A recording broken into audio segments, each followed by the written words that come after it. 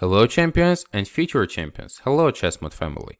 Hovhannes Gabuzyan is here with you and we're beginning our daily lesson. Today we're going to cover a very interesting topic which is called the Balestra mate.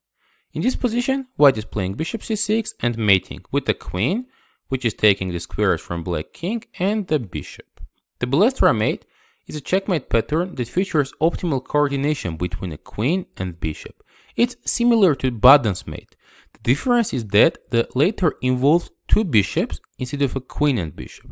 It appears that the name Balestra mate, performed by a queen and bishop, was first used as a tag on chesstempo.com in order to distinguish it from Boden's mate, which involves two bishops. An important observation here is that in the case of Balestra mate, the bishop must be the checking piece if the queen has the task to block all escape squares. So now you're familiar with this topic, let's go ahead and see our next example. Here in this position, guys, it's white to move and your simple goal is to conduct the Balestra mate. Now white is playing rook takes f6, pawn takes, queen takes f6 check, king e8 and bishop c6 checkmate. Queen is taking the squares of king and bishop is checkmating. Let's go ahead to see the next position. This is position from a practical game. White is trying to attack and is missing a piece. Now it's white to move, guys, and you can pause the video trying to figure out how to mate here for white. Here we're beginning with knight e6. If black is taking, we play queen e6 check. King d8, rook takes d7, another beautiful exchange sacrifice. Queen d7, rook d1, white sacrificed all the army, but after queen takes d1, white is conducting bishop b6, the Balestra mate again. A beautiful variation possible for white. If after rook d1 in this position, black is trying to play bishop to c6, white is getting a winning position with rook takes d7, bishop takes and queen d5. Even though now black has two rooks and a bishop for the queen, white is very active, king is in the center, e6 is a threat, so black is having many issues and for this reason this position is considered as a winning one for white. Also, at the beginning in this position, if you paid attention, black can try to ignore this piece sacrifice, but it's not working as well. Going queen c6, knight takes g7 check. Now if black is deciding to take, white is again winning with queen f7, king d8, and the same tactic is possible. Rook d7, queen d7, rook d1. Now if queen takes d1, we play bishop b6 check, followed by checkmate on c7 square. And if after knight g7 check, black is deciding to go king d8, now we have to play rook d2, since there is a checkmate threat on g2, we shouldn't be forgetting about it. And after bishop takes g7, we just play rook to f7. Again, the d7 is hanging, also the bishop on g7, so with this huge activity of the heavy pieces, white is again having a winning position. I hope you liked this little bit complex example. Let's now go ahead to see the next one.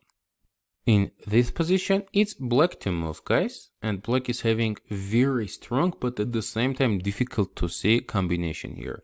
You can pause the video and try to think about it. Now, black is beginning with a5, attacking this queen. The idea is that after queen e4, we're having knight c5, which is extremely strong move. The thing is that if white is taking, otherwise the queen was trapped, we play rook e3, knight takes, rook takes e3, pawn takes, and bishop g3, the Balestra checkmate again. Black sacrificed all the pieces and mated king in the center. I really like this attacking option.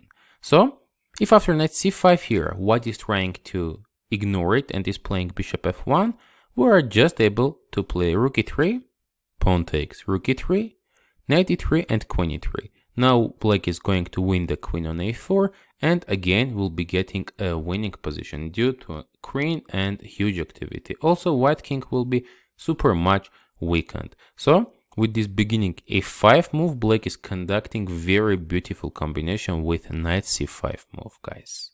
Let's go ahead to see the next example.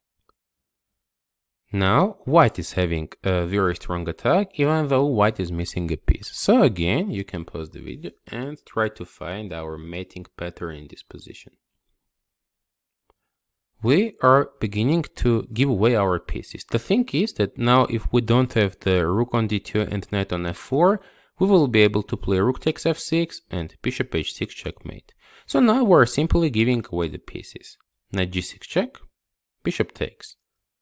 Rook d8 check, rook takes d8 and rook f6 check. G takes f6 is the first move and bishop h6 is our checkmate. Again, white is just getting rid of the wrong pieces and making this beautiful checkmate working. Let's go ahead to see the next one. You can be looking for the same idea in this position. Again, white to move. You can try to find the victory, guys. Now we have an obstacle which is knight on c7, covering this square, and also knight on c4, which is blocking the bishop. So one by one, we're just getting rid of all of these obstacles. Playing knight b6, pawn takes, rook a8 check, knight takes a8, and bishop a6 checkmate again. In practice, you can be meeting this idea very often, and if you know it, you will be able to use these kind of tricks, guys. Let's go ahead to see the next one. In this position, it's white to move, and you can pause the video, guys, trying to figure out how to play here for a white. Having your mind that white is missing a pawn, so you need to play very active. We are beginning with rook takes e6, pawn takes, queen e6 check. Now black is having two logical moves. King h7 will be just lost of a time, so there is bishop e4. So there is king h8 and king f8. If black goes king h8, we're easily mating with rook h6, pawn takes, queen takes, and after king g8, bishop d5 checkmate. Another time, Balestra mate is happening. And after queen e6 check in this position, if black goes king f8, white is winning with bishop d5, knight f6, and rook takes h6. The thing is now black can't be taking on d5 since rook h8 is mating. Otherwise, if black is taking the rook, we play queen f6 check, king e8, queen g6, king e7, queen f7, king d6, and queen e6 checkmate. White in a few moves just destroyed all black's king side and made a beautiful mate in the center. So this was the last example prepared for you. Let's now go to the next position, which will be your homework for this topic. Here it's white to move, we're missing a piece and two pawns, but black king is in the center. So guys, you can be sharing your thoughts and ideas how to play with white in this position in the comments section below. Hovhannes Gabuzyan was here with you. Thank you for your subscriptions, likes, and sharing this video with your friends. We appreciate it a lot. See you next time during our next daily lessons.